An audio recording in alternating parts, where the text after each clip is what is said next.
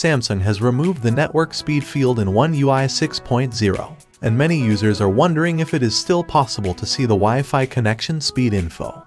The answer is yes, there's a workaround, so let me show you. You can go to Settings, Connections, and then Wi-Fi. Here, you can tap the menu button and select Intelligent Wi-Fi.